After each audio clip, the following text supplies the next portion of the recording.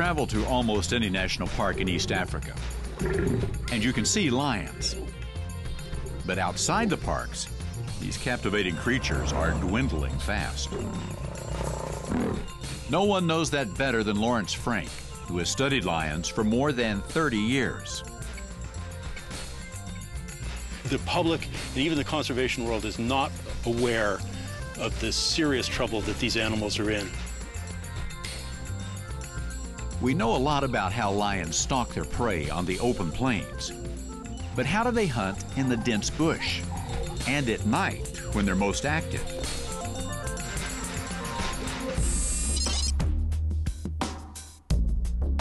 For that bit of dangerous detective work, there's Crittercam, an innovative camera system created by National Geographic's Greg Marshall that can ride along with a lion. I think it's absolute madness to come all the way to Africa to try it on a lion, which has got to be one of the toughest tests of a piece of technology you could imagine. I'll be astounded if this works. Remember, the Crittercam unit has to withstand bounding speeds of more than 30 miles an hour, jarring leaps of 30 feet or more, and the violent collision of flesh that is a lion kill.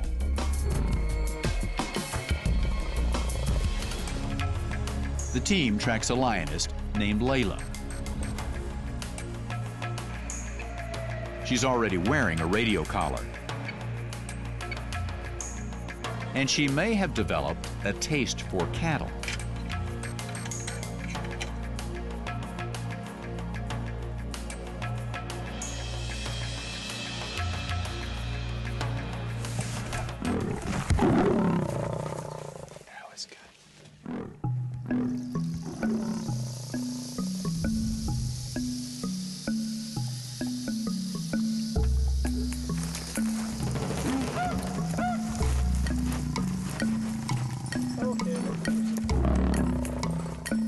Back in the car, so you can get a topper up.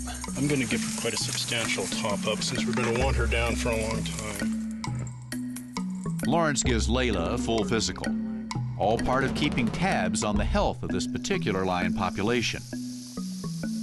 34.7. Good condition.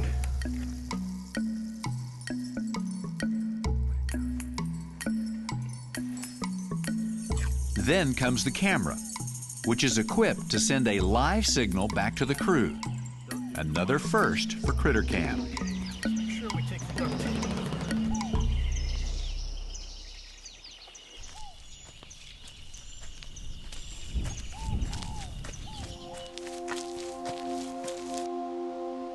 Oh, they're there. Oh my God! The first shots are of Layla's homecoming with the cubs and lionesses of her pride.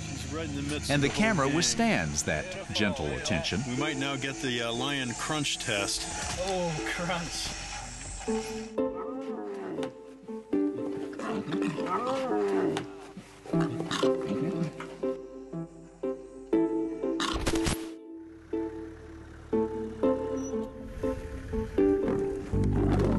The next day, when the crew signals the camera to transmit, it's a family feast.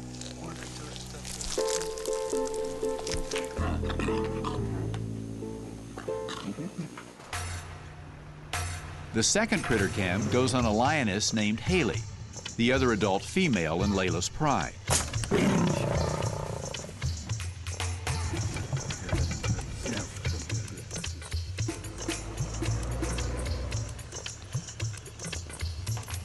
And what appears that night on the crew's monitors is the sight of two lionesses hunting. Thanks to night vision, the crew captures a rare look at teamwork between two big cats.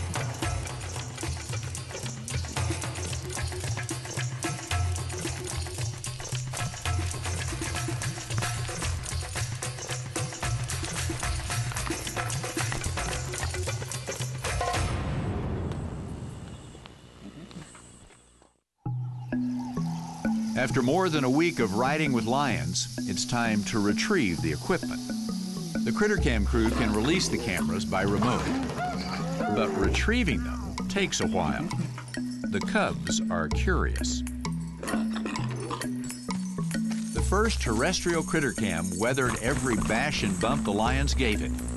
A zebra feast, hours of abuse in the bush, and the dreaded cub chew test. I never expected it to work for more than 5 minutes, and it hung in there for over a week. This test gives Lawrence one more tool as he attempts to learn more about how these large cats can live with their human neighbors. Wouldn't the world be an incredibly impoverished place if there weren't large predators? A world without wilderness and wildness and personified by these big predators simply wouldn't be worth living in.